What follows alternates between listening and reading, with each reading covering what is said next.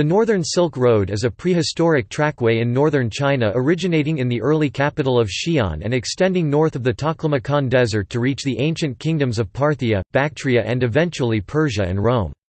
It is the northernmost branch of several Silk Roads providing trade, military movements and cultural exchange between China and the West.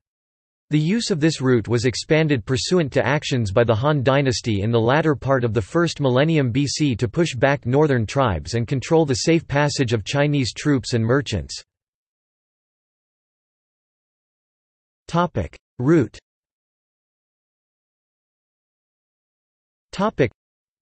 The route started at Chang, and now called Shi, and the capital of the Han dynasty, which, in the eastern Han, was moved further east to Luoyang. The route was defined about the 1st century BCE as Han Wudi put an end to harassment by nomadic tribes. The route travels northwest through the Chinese province of Gansu from Shaanxi province, and splits into 3 further routes, 2 of them following the mountain ranges to the north and south of the Taklamakan Desert to rejoin at Kashgar, and the other going north of the Tian Shan Mountains through Turpan, Talgar and Almaty in what is now southeast Kazakhstan.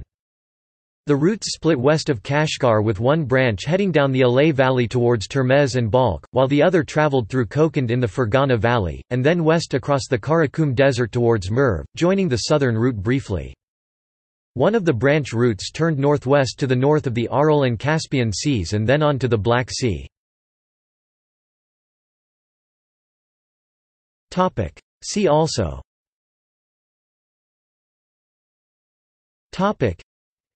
Hexi Corridor, Kashgar, Dunhuang. References.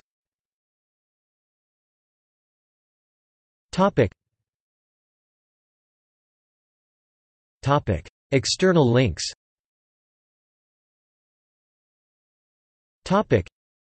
Pictures from the Northern Silk Road.